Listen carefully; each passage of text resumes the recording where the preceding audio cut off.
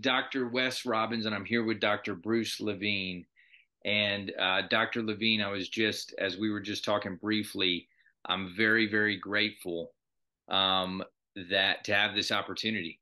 So, you, as a critical psychologist and the work that you have done in the field, I'm just honored to be able to sit with you and talk. And just so you have a little bit of background about me, I did my PhD at the University of West Georgia in a psychology program, consciousness and society. So it has three different tracks: humanistic, transpersonal, and critical psychologies.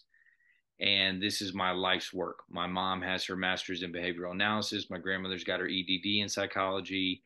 And I have built a youth center that does mental health, humanistic, therapeutic work with teens, adolescents, and young adults and their families.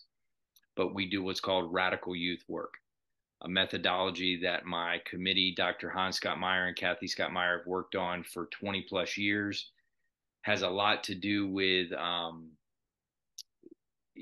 Dr. Hans Scott Meyer wouldn't even call himself a psychologist. If anything, very critical, anti-authoritarian, looking at and examining the pitfalls and deconstructing the fields of psychology and psychiatry in depth. And so one of our taglines that we use is rehumanizing. We have, you are not broken, you are not sick, you are not damaged, you are not mentally ill, you are love, you are light, you are eternal strength. And we do a lot of empowerment work with youth. So when I was looking around at rehumanizing mental health, I became familiar with your work, and in particular your work, Mad in America, and they several articles that you've written and has been published on there, but also your new work, your book, A Profession Without Reason: The Crisis of Contemporary Psychiatry Untangled and Solved by Spinoza, Freethinking and Radical Enlightenment. And Dr. Levine, as soon as I hear Spinoza, I get excited. Um, so I'll let you know my dissertation work was an autoethnography on addiction, and I weaved in my own personal lived experience of addiction with different theory, but I primarily utilized Deleuze and Guattari, Gilles Deleuze and Felix Guattari in their work A Thousand Plateaus and Rhizomes and Lines of Flight, and then also Gregory Bateson and his work, Ecologies of the Mind. And so Spinoza was a part of that.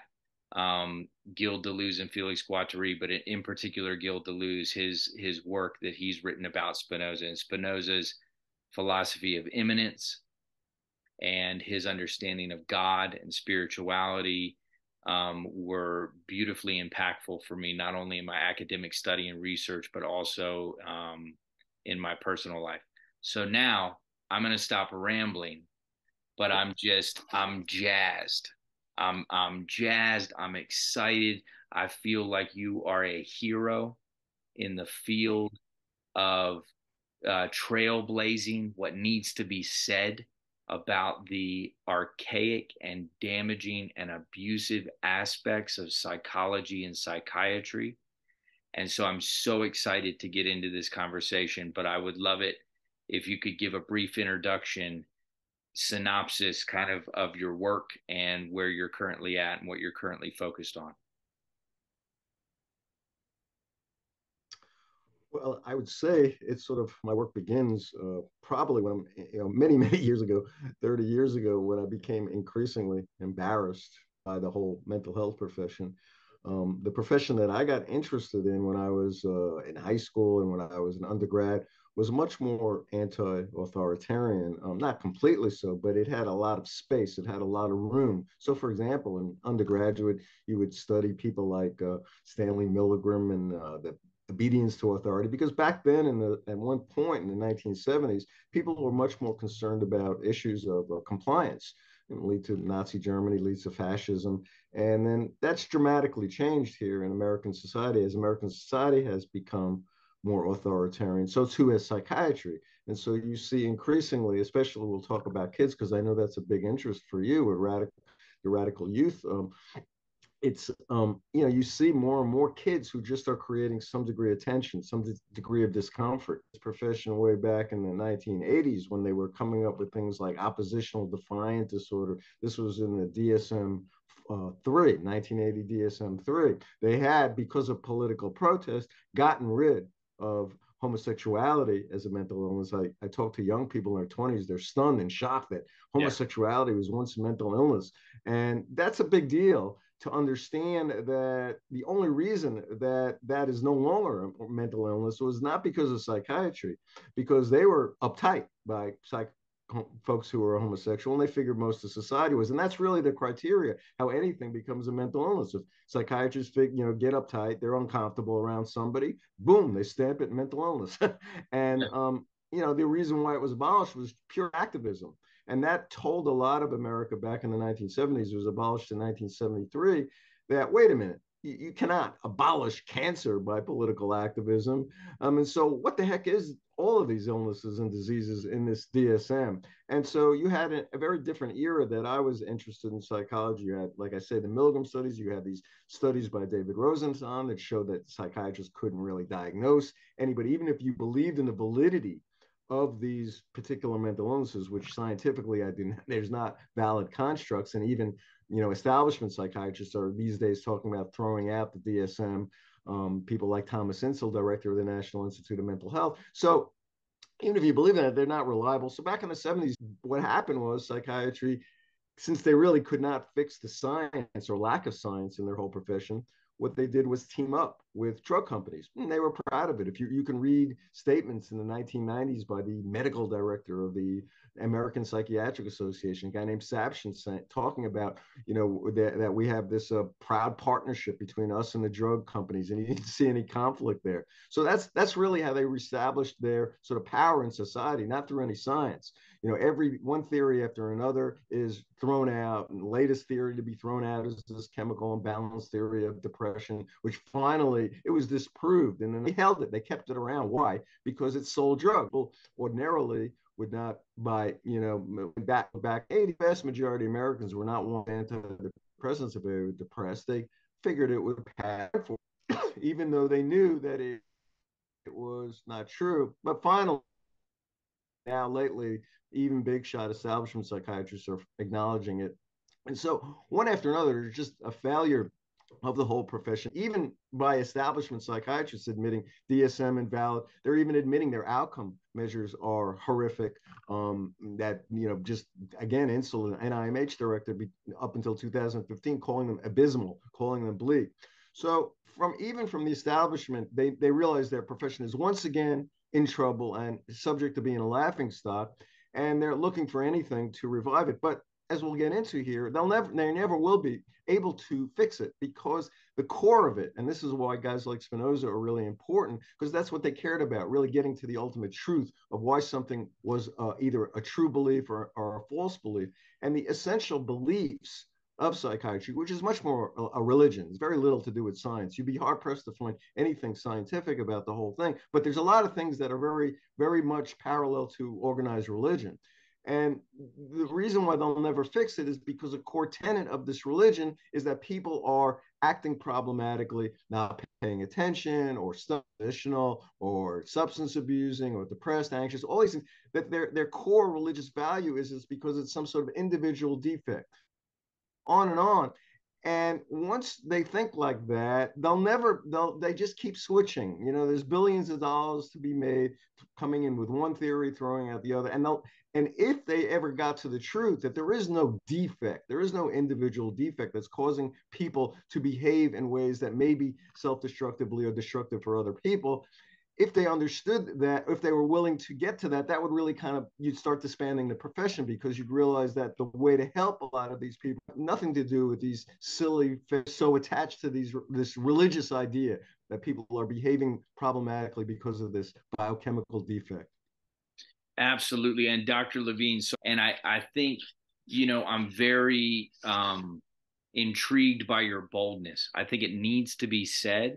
I think it's not being said. And you brought up so much for me right then.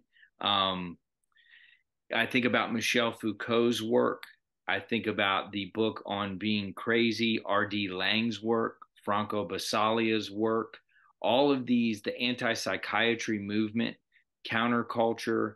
And so I'm actually also a co-host on WRFG, a community radio station here in Atlanta. And we have a show called On Your Mind that does work. It's got I think 6 different psychologists on it right now, but a pretty rogue revolutionary show. And there used to be an old Atlanta magazine called The Great Speckled Bird. But I look at the counterculture movement of the 60s and the 70s and what they were doing to challenge, like you said, in an anti authoritarian way, to push the field in a certain direction. I'm curious, because in most of my training, none of this happened until I got into a pretty unique doctoral program. And so in my bachelor's and my master's, never did I hear about R.D. Laing and Franco Basaglia and Michel Foucault and Gilles Deleuze and, Ken Wilber, these individuals that were really trying to understand and critical psychology in general. So, you say there can never be a revival, or there can never be. One of my questions was going to be, what is the forward frontier? Where do you think the most important work lies for critical psychologists like myself, for radical youth workers? How do we combat a system that is so notorious, so large, so abusive, so systemically oppressing? Where do we even start? I'm on a mission, Dr. Levine. This is my life's work. I'm 40 years old, and I plan to devote the rest of my years on this planet Mm-hmm. to revolutionizing mental health work for youth in a way that um, I look at youth work, and I have several people on my team that aren't trained clinicians, but they are youth workers. And I've supervised and trained them in how to do deeply humanistic relational work. And so I guess my question to you is, as I look at this systemically, I'm trying to find a trajectory to kind of to fight through and build a coalition, almost a team of critical psychologists, rogue psychologists that are ready to challenge the field and are ready to create and form a new narrative around mental health, what it means to rehumanize mental health. And I'm just curious about your thoughts. Well, I think people, first of all, I wouldn't waste my time trying to persuade people who are establishment psychiatry, even establishment psychology, into this way of thinking. Because they make they may say, oh yeah, I guess there's some overdiagnosing and over medicalizing, but that's as far as they're going to go, and they're not going to want to deal with the root radical notion here that your whole way of thinking is wrong. And but there are a lot of folks out there who have understand that throughout American history, there have been major gigantic institutions that have just been totally wrong. They have been morally wrong. They have been unjust. And that you don't have to, slavery, the House Un-American Activities Committee. And this is what psychiatry is going to be looked at some point 50, 100 years from now. And if you can't feel that and you can't see that, you can't really have a discussion. But there are a lot of people out there that they sense that, and you talk to them. I'm sure I talk to them all the time, but they just are sort of intimidated by all the you guys have these people have all these degrees and they've gone to all this schooling, and how could they be so wrong? And so for people who already kind of have a sense that maybe this is crazy, I'll give one thing that I'll talk about. Let's talk about kids. Let's talk about like their idea of like what's mental illness. Let's talk about like these guys actually think that there's something like oppositional defiant disorder, that if you often argue with adults, you often refuse to comply with adults, are irritated by adults, you have a disease, you have a disorder, and more of these kids are actually drugged, and so they also too that a lot of folks I find just laugh at. But when I get to a couple of these other things, people are they're just really they're shocked. They actually even think I'm being satirical here, even Yeah. when I talk about preschool ADHD. And they go like, how could a 3-year-old have ADHD? How can they go, what are the symptoms? I'm going like, oh, a lot of these don't pay enough attention to detail. We're talking about a 3-year-old. We're Yeah. talking about somebody who doesn't wait until the question is asked before they respond to the question. Somebody who talks louder than their peers, who doesn't wait for instructions. This is a 3-year-old. And then I say, well, it gets even worse. There's something called pediatric bipolar disorder. By the way, this was never even when I was, your age, or when I was young, a little younger in graduate school. There's very few adults even got labeled with bipolar, which they used to call manic depressive. Yeah. They're very few. It's very rare. Now it's they just label anybody who's a little moody with that. But never, you'd almost never see a kid, especially a 3, 4 year old, labeled with bipolar. Is just insane, because Yeah. what are the symptoms? Excessively, extremely moody. What a kid who's like talks too fast. I mean, a kid who's like, I like one of my favorite ones is shows a lot of silliness, incessant silliness, for a long period of time. I mean, that's like the whole psychiatric profession. And so these things become silly. People are laughing.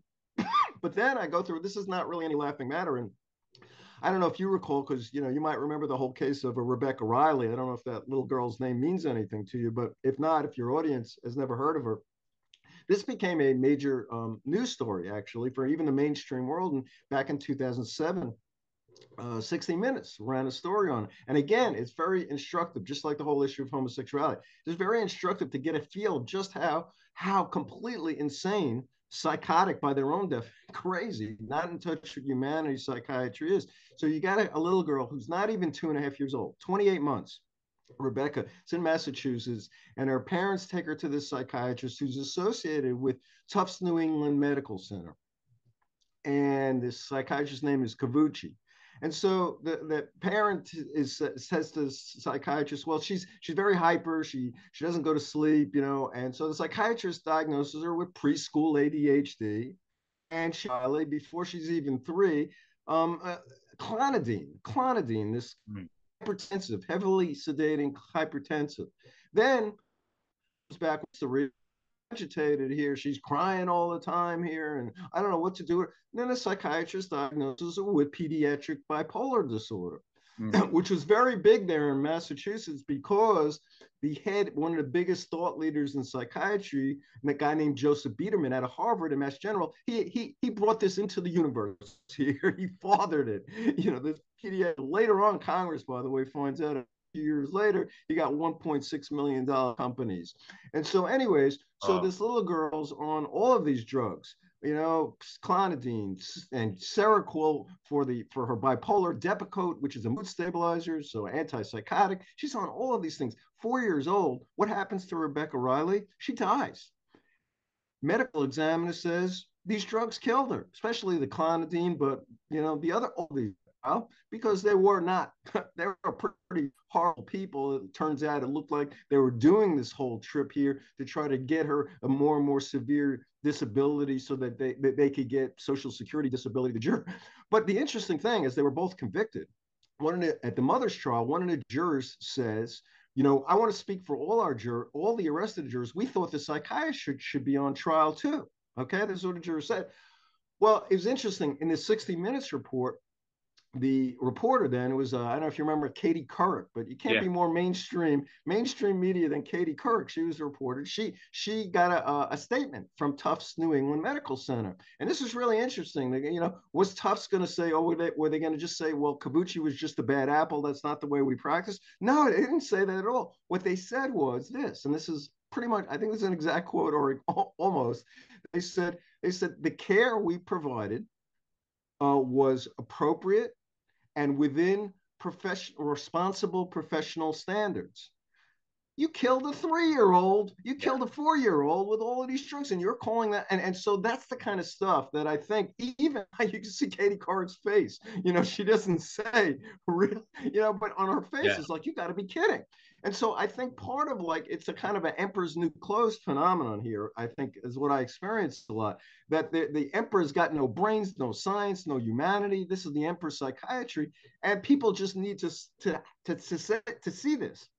And Yeah. once you do that, then the next question is like, they'll get, well, Well, Bruce, what would you do with these kids? Would you just leave them alone, these disruptive kids who are Right, not paying right. attention, non compliant? Well, we can talk a lot about that here, but I can give you just right off the top of my head, like 6 or 7 reasons why kids behave disruptively. I'm sure you come up with 3 or 4, whatever more, and what that would lead to.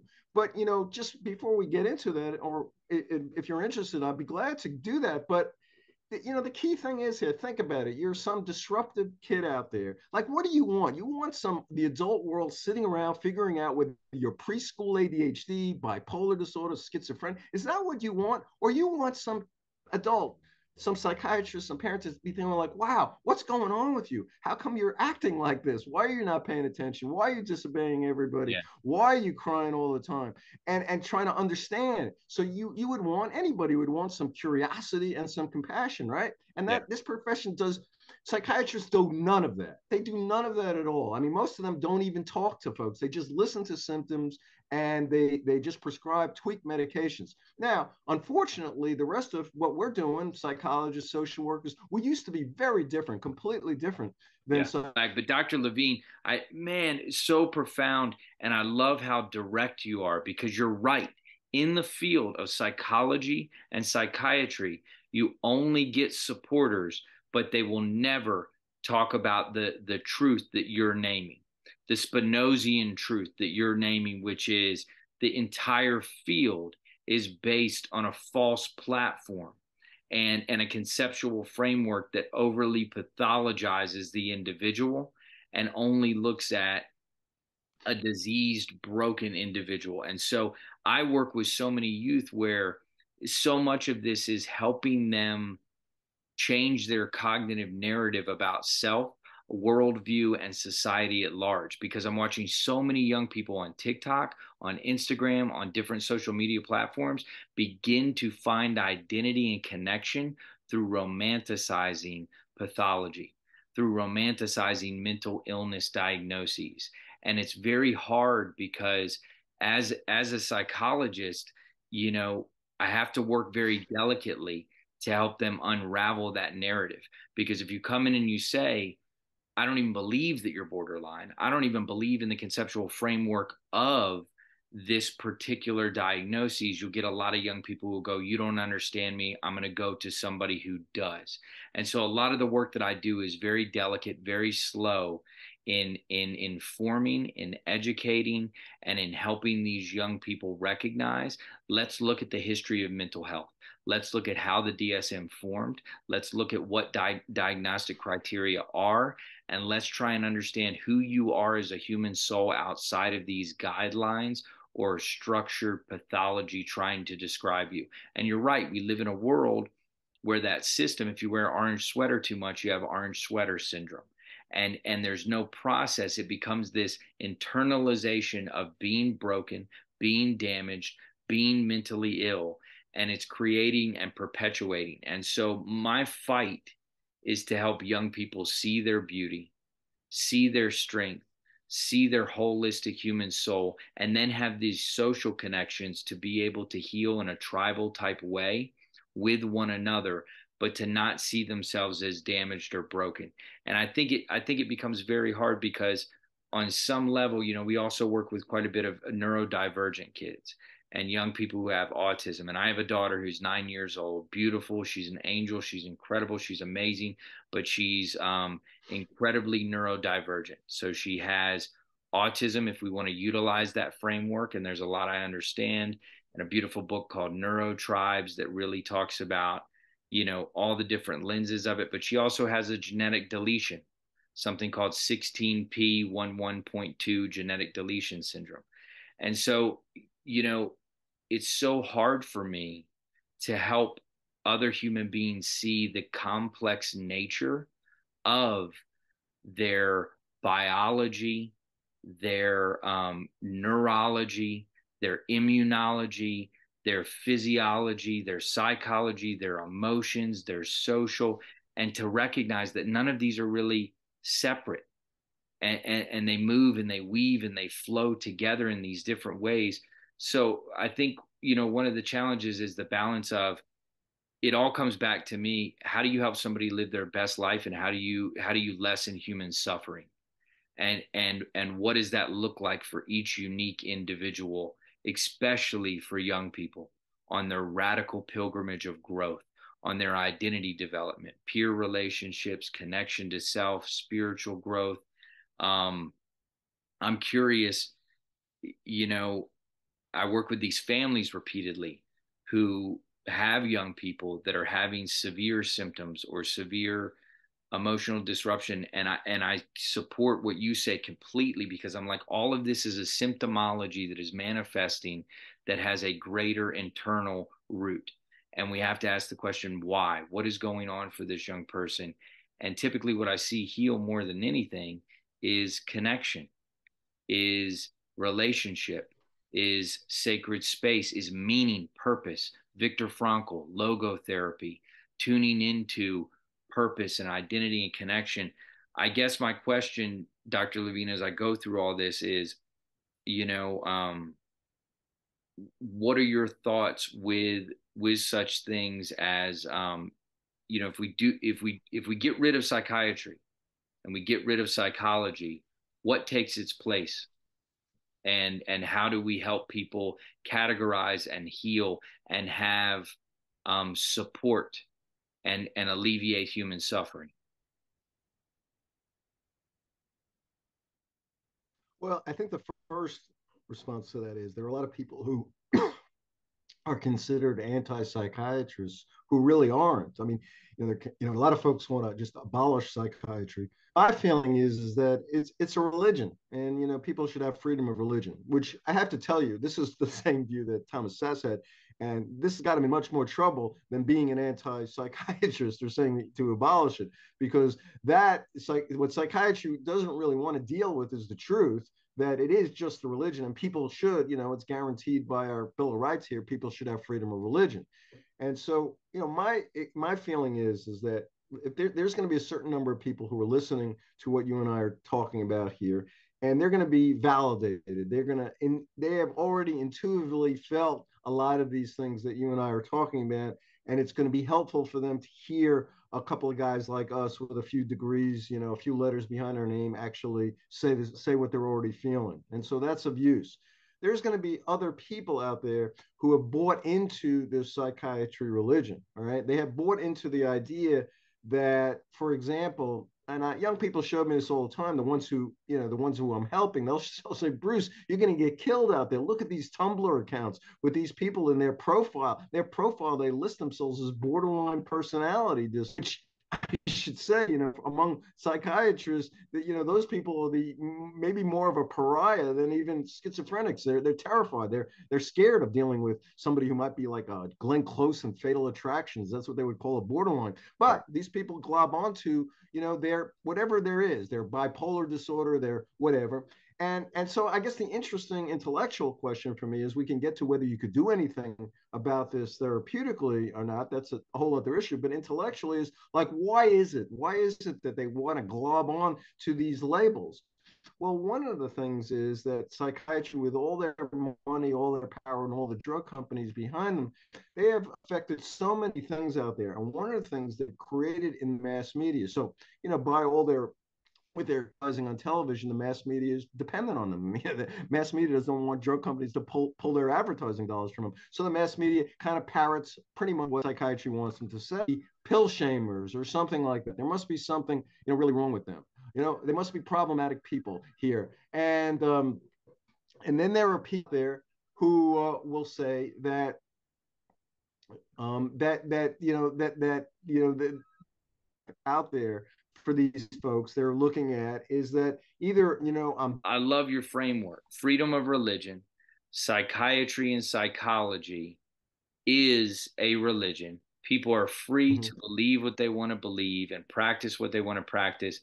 I have this burning desire. I want to be as influential as R.D. Laing, as influential as Franco Basaglia, as influential as these pioneers, that really, and there are a few psychologists that really inspired me, like Eric Fromm, Viktor Frankl, and I just believe in the ability to shift the conscious narrative. And you know, so that brings me to my next point. I do, you know, the counterculture movement of the 60s and 70s is very inspirational to me, and the anti-psychiatry, Hmm. what they were doing.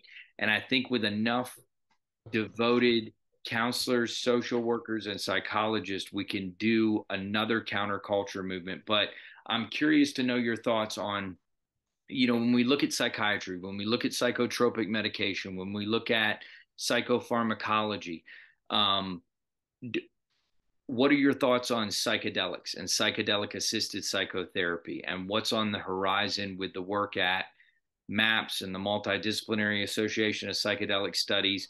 Do you feel like in any way this is going to combat some of the really heavy use of psychiatric medication and move people to more plant-based medicines and working with them?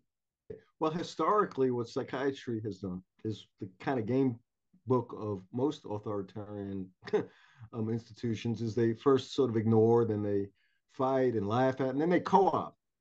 And so you see that really is going on a lot. Like, so for example, one of the really great movements that a lot of psychiatric survivor activists did starting in the 1960s, 70s was to say, the hell with psychiatry. We're not going to use you guys at all. We're better helping each other. And they had this thing, peer to peer support, like mutual aid. It was a basic notion of anarchism, non hierarchical mutual aid. AA did that too. Initially, it was one of the founders, the major founder of AA, a guy named Bill Wilson. He loved this kind of anarchist principle of Peter Kropotkin, who wrote this book called Mutual Aid, and he really believed that. And so, medical establishment tried to fight AA. They didn't want it around, and then eventually it couldn't. It became too big a deal, and so they co-opted it. What did that mean? So they took this thing and they started sticking it there 30,000 a month, treatment centers, and the courts would refer people to these 12-step meetings, and they would have in a 12-step meeting, they would have people who are involuntary. And that ruins everything. You can't have, that ruined the whole spirit of it. And Bill Wilson would have known that. He would have known that once you have anybody there who's not wanting to be there, the whole way that worked, and it doesn't work for everybody. I'm not, AA is a kind of religion too that works for a lot of people, and it doesn't work for everybody. But the way it really can work for people is when the nature of that, it was Bill Wilson was a kind of anti-authoritarian guy, and he knew that a lot of substance abusers were also like that. And he wanted to create a scene where they would be non-hierarchical, helping each other, all that stuff. And once you have a co-opted, and courts are sending people there, forcing people to be there, you lose the whole spirit of Yeah. what that's about. And the same thing is happening with this peer-to-peer support, where now you have peer specialists who are getting paid nominal fees, and work, get a job in hospitals. And God love it. I mean, I get, it's an upgrade for many of these folks to have any job at all. So I understand why they do it. But what happens is often is they're at the bottom. Now they're at the bottom of a hierarchy. The whole spirit of peer-to-peer support, where we define what we are. We don't let some psychiatrist call us schizophrenic or any goddamn thing. We call ourselves what we want to call ourselves, and we help each other. That was peer-to-peer support. It was empowerment kind of a movement. And the idea that we're now at the bottom of a hierarchy, and even, we're getting paid, it just, again, co-ops it. And we could talk about, I have some ideas about how psychiatry, because they are more and more accepting the failure of their latest so-called miracle drug, the SSRIs and all these antidepressants, what they're needing a new miracle drug. And, they've done this historically before with cocaine and amphetamines for depression, then SSRIs, and now they're going to co-opt psychedelics. And from my guesses that they're going to be using these things ultimately in a way that a lot of people didn't get, in a way very different than how people have got some positive experience about how using them. And so they're going to be using them in these kind of micro dosing ways that are much more similar to the way people are medicated with SSRIs. That's my guess. I don't know how it'll Dr. play out. Levine, I think you're 1,000% right. I think that's headed down the pipeline, and there's a large symposium that's going to happen in Colorado in June, put on by MAPS, and they're doing their best to have a variety of speakers and to have cultural, thought leaders to be there to talk about the cultural roots of ayahuasca, iboga, wachuma, the entheogens, the plant medicines. But I think you're right. I think it's inevitable that that system of psychiatry is going to co-opt and eat those things up. And I love what you said. I mean, Dr. Levine, it's so your work, I my hope is that us as critical psychologists, you and I, and speaking this truth can really make people feel the way I feel when I first watched your videos. And when you just talked right then and you said, we call ourselves whatever the fuck we want to call ourselves. Like we as a community define health. We as a community, because, I look at Michel Foucault's work and how much he talked about disciplinary power and then biopower and then Deleuze's work on societies of control. And you're right, everything becomes about functionality and feeding you into a system to make sure that you are cooperating and behaving in a particular way and conforming. So now normalcy and mental health equals conforming. And that's quote unquote healthy. And I get very concerned about it. And, one of my missions here, we have an 8,500 square foot space. We have a music arena. We have a ceramic studio. We have art. I have a team of 10. Two of them are licensed clinicians, or excuse me, three of them are licensed clinicians. Five of them are these radical youth workers that I've trained in this humanistic work. We do free community events, and we have all this beautiful work happening. And, one of the things that I say is we don't need another mental health treatment center. We need community centers that have humanistic care for one another, that are inherently therapeutically beneficial. So it's what is true therapeutic healing has very little to do with a licensed clinical professional sitting in front of you. It has everything to do with a community where you feel safe, you feel heard, and you have purpose and connection with people. And so I think we've lost that with the YMCAs, with the Boys and Girls Club, with all these things, because youth are hungry to do therapeutic growth work. They've just been put into this system, and the psychiatric hospitals are horrific. The psychiatric inpatient stabilization and what those have done has been debilitating for these young people in so many ways. So that's my mission moving forward, is to create more centers and community youth centers that have this really unique blend of mentorship, caring, peer support, that young people are excited about, because that's when we start to see symptomology, anxiety, depression, self-harm, substance abuse, suicidality, these very real things start to dissipate when these young people feel connected, feel tuned in, find something they're passionate about, feel like they can actually be somebody in the world and aren't disillusioned with the whole of journey of life. And so I think what you said is absolutely beautiful. I'm really grateful for you, because as I do this work, I get hungrier and hungrier to be a thought leader, to be it, because not many people, Dr. Levine, are brave enough to say what you're saying, and they worry about the ramifications of their professional career if they speak out in the way that you are.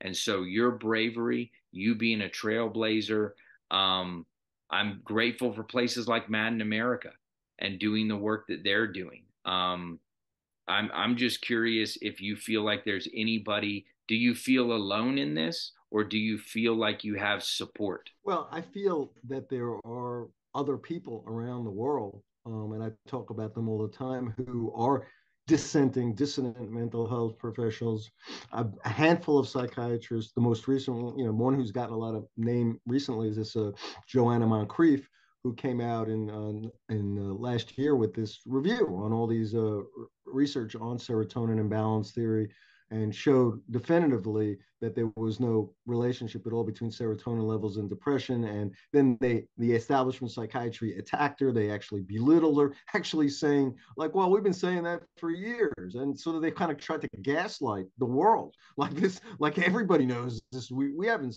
said this. And so there's people like her. There's other folks in history, psychiatrists, a guy who I met before House. He was back in the 1970s again. you could be more of a kind of critical thinker even in psychiatry. So he had created this thing called Soteria, Soteria, which is basically a respite place for folks who had flipped out, who had had these breaks, psychotic breaks, whatever you want to call them. And it was completely different than a hospitalization, and it worked really well. And he was National Institute of Mental Health. He was a director of schizophrenia studies. But when this thing started working well, and the authoritarian climate in psychiatry and in the whole USA changed in 1980, he gets fired. So he's pretty angry. And so I know pretty much most of the folks I know, nothing really horrible has happened to me here. I haven't lost my license yet, or nobody's tried to do anything really horrible to me yet. But a lot of other folks, especially psychiatrists and some psychologists, they paid career prices. They can't get into university departments. But for me, there's just really no choice. Do you want to be somebody who's part of a system that is part of institutional child abuse? And I don't know what else you would call, like, for example, what happened with Rebecca Riley that I described before, or what's happening to kids all over the place, except institutional child abuse. There's no choice for anybody who's got like a half a soul and a half a brain to like speak out against this kind of thing. Happens when you're doing this stuff as long as I've been doing is you start to understand the political landscape. It's really going to be hard to change these things at a giant level. I mean, I don't want to get people depressed, but this is not just the Guild of American Psychiatry. It's the entire kind of powers that be, the ruling class. They very much need to have people believing that their lives are miserable, that they're substance abusing, they're anxious, they're depressed, they're suicidal, because there's something wrong with them, something wrong with you. They don't care what it is. They don't care if you believe it's your genetics. They don't care if it's your, bipolar disorder, biochemical. They don't care. But what they don't want is people to start believing like, well, maybe a big part of why I'm this miserable is my alienating, crappy job where I'm moving boxes around for Amazon all day long with my $100,000 student debt and blah, blah, blah. And all of these kinds of things, because we know, you and I know, the fuel of, say, depression is overwhelming pain, and pain of, miserable job, loneliness, miserable relationship, all of these existential pains of not knowing what the heck you're doing with your life.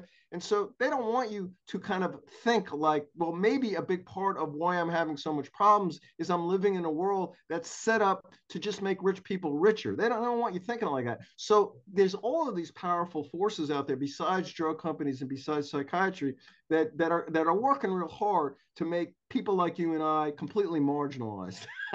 Yeah. And that's happening. But the good news here is, and this spoke of the kind of insane societal wheel, of which there are many spokes. That was a book that I wrote, in 2001 called Common Sense Rebellion, talked about a lot of the different spokes. Psychiatry being only one spoke. School systems are another spoke. There's a lot of spokes in the insane societal wheel. But the one good thing in this spoke is that you can do some things, as I talk about in A Profession Without Reason and some of my articles. There are people who are doing things underground, below the radar, like yourself, and all over the place that I run into talking to folks who are pulling things off, and they're really enjoying themselves. And the good news is as you all know, most of our colleagues out there who are buying into that basically manipulation control mode, whether it's behavior modification or their drug manipulation, they're getting burned out left and right, because that's what happens when you try to control human beings left and right. You burn out. Whereas, people like yourself, people like me, we're not burnt out because we're having a good time. We're curious about people. We're interested. We're trying to help them connect with themselves, connect with other people. That's exciting. You don't get burned out when you do that kind of stuff. Dr. Levine, I just want to tell you I love you, brother. Like, come on, man. That was it. That was gold. Like, oh, and you're so right. It's like, man, at the heart, I care about people. I care about sitting with a young person, really understanding who they are and what they want from their life. And when you talk about disillusionment with the world, Dr. Kathleen Scott Meyer, um, who's been a profound impact in my life, she told me a story a long time ago about an old fable, and it was a villager walking down by a stream and seeing a baby floating in the stream, and he jumps in, grabs the baby, pulls it to dry land. Walks a little bit further, sees two babies, jumps in, grabs them, pulls them to dry land. Walks a little bit further, sees three, jumps in, And at one point, the villager has to decide, do I continue to walk downstream and pull babies out of the stream, or do I walk stream to figure out why so many babies are getting into this stream? And that is my work. That's what took me from private practice to taking absolutely no money, following my vision, building an organic youth center, and starting to build a team, build an army of humanistic healers that believe in the human soul, that believe in community, that believe in connection and true healing. And now I'm at a level where I want to do what I can, and I just want to grow it from my own backyard. So our current, I just came before I spoke to you, a beautiful city council meeting, Alpharetta and Milton, and I have all these different connections and looking to grow and make as much positive systemic change as I can as a thought leader. And I pull back, all the time, and I focus on the macro, but I pull back, and I have two little daughters, and so my work starts right there with my own children, with my own wife, with my home, with my family, and then who I am as a father, a husband, and a healer with these youth that we serve at the center. But I'm telling you right now, you are a trailblazer, sir. And your work and the fact that you wove in Spinoza, come on. That was like the coolest ever. Right. Well, the reason, for me, I wanted to bring him in there for a lot of reasons. One is that for me, that this whole pseudoscience, this religion of psychiatry, had actually become so boring. It was just ridiculous. And I wanted to kind of figure out some kind of way to make it interesting again. And kind of, if, reading, I'm sure you read the book there, you see that a lot of what I'm doing is explaining Spinoza's life, his philosophy, and how he would look at contemporary psychiatry. He was one of the most famous critics of organized religion in history, got himself into a lot for that. It's sort of a miracle he didn't get thrown in jail and put to death. But he got ostracized, and a whole bunch of things happened to him. But I think that there's lots of folks throughout history who have kind of taken some things out there, some organized religion. I don't see anything that organized. But I maybe a little explain what I mean. Why? So I wrote a piece a few months back about comparing that establishment psychiatrists have actually, without, they're sort of unwittingly acknowledged that psychiatry is a religion. They've said that, yeah, we knew that the chemical imbalance theory was untrue, but it was useful to kind of convince people to act right, which is like what religion does. There's a difference. Science and philosophy gets to the truth of things. A Yeah. big part of what religion is at its best is trying to kind of get people through narratives and fictions and stories to act good, to act right. Now, the problem is psychiatry's religion, their idea of acting right, is not, love and charity and justice, which is, for some religions, their idea of acting right is getting people to take their med. If you look at what DSM-4, he's used that word bullshit. He called diagnosis bullshit. And he said, but a lot of false beliefs help people cope, which gets back to what you're talking about with these young people who attach themselves to these diagnoses because they believe it's the only way that people will care about them and give them compassion. And that's really the tragedy. Yeah. And you could spend some time saying, like, there's other ways besides, sort of confessing to a mental illness that you could get people to be curious, to care, and to have compassion. But that's not what they're hearing out there. And so, sometimes you can have a dialogue with folks, have them think like they don't have to like label themselves with a mental illness and Right. disease Right. for life to get understanding and compassion.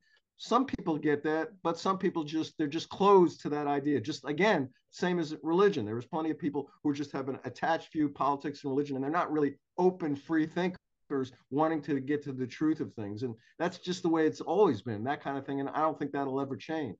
Yeah, I agree. And Dr. Levine, I'm just grateful for you because I feel like what you've been able to do is you've been able to gather this research, these studies, these resources so that you can combat that large narrative. Because you're right, people hand over, to the doctor or to cognitive neuroscience.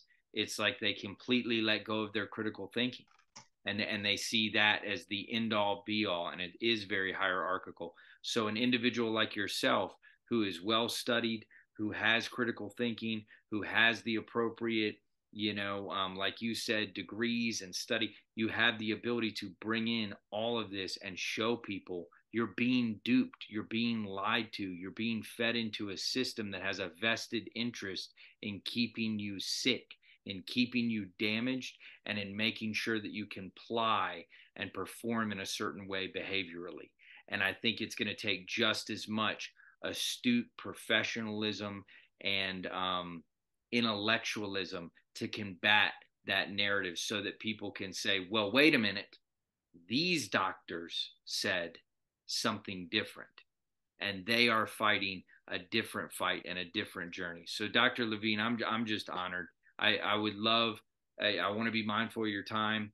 And so we Okay, can, I think just the last thing I know we can cut now, but I mean the last thing off of what you're saying I think is real important, and I think it's that to understand what you and I have to understand, and is to think about is that people when they're scared, when they're afraid, their critical thinking goes down the toilet, and so you and I both know a lot of people who seem to be pretty intelligent and critical thinking about a lot of areas of life, but when they see something themselves or something, or they're acting in some bizarre, it so frightens them that why I try to inoculate people, vaccinate people to the idea that know that when you're frightened, you're vulnerable to somebody coming along who sounds like they know what they're talking about. And this is in politics, this is in psychiatry, this is in all areas of life. You're vulnerable to somebody, and you and I know real well. Psychiatry knows nothing about science, but they're very good. These guys go to school and learn how to sound like they know what they're talking about, exude confidence and authority. And when you're yeah, scared, your intuition about bullshit, isn't as good, and you're just right. more willing to kind of buy in. And I've talked to many a parent who said, when my kids were having a hard time, every part of my intuition said, no, they're not mentally ill. I know it's because we're going through this rough divorce and they're not dealing with it real well or something human. And when they told me to put my kid on Prozac or Paxil or Adderall, all these medications, my gut told me, don't do it. But they were vulnerable because they were scared, and they allowed some authority to kind of control them. So I think maybe that's the most important lesson that you and I need to, part of why maybe the most important thing that you and I do is to sort of model not being afraid. What are they going to do? Shoot us? Not likely. Most likely. I mean, I don't. My age, I don't care. Keep me out of a nursing home. What the hell? But even if I was your age, it's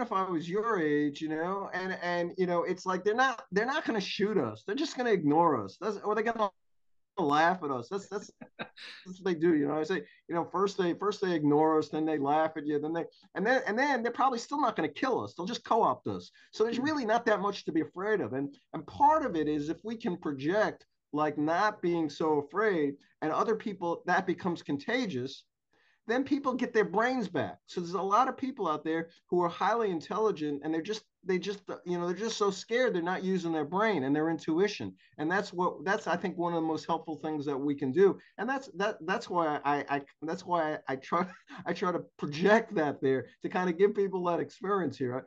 It's like I'm confident that once I could get people, and this is one of the most horrible things about our profession, besides the medication, is they get people more scared. You and I know that if to do our jobs right, if we've got some parents who are already frightened about what their kids are doing, our major job is to de-escalate their fear so they could use their brains again. And so they could be thoughtful, that we could come up to some kind of plan that makes actual sense. And our colleagues, a lot of these folks, they get these people more scared, Yeah. and so that's a big part of what we want to do, not only just intellectually educate people, but reduce people's fear out there. Beautifully said. And Dr. Levine, you're so right. And the ability, I'm so fortunate.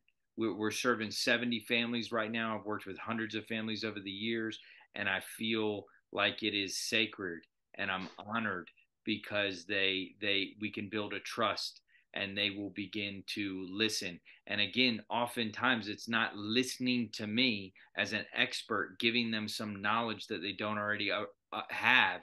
It's them listening to me and feeling safe enough to trust themselves again, to trust their own critical thinking, to trust their own intuition, and to realign them with themselves. And so I think you're right. If we can combat fear and we can help people come back into themselves and realign with self and have critical thinking, they have everything that they need. It's just the ability to help them kind of pull the wool from their eyes and see clearly what they've always seen if they can look at it. Dr. Levine, this has been you, brother. This has been one of the coolest, if not the coolest, podcasts that I've done because it's hit so close to home with my mission. And I've talked to some really interesting people, but I would absolutely love if you and I can stay in contact and I can bounce some things off of you because I really admire what you're doing and the trailblazing you're. I want to say thank you so much for being on here. Thank you, Wes. It's been a pleasure. I enjoyed it. Awesome.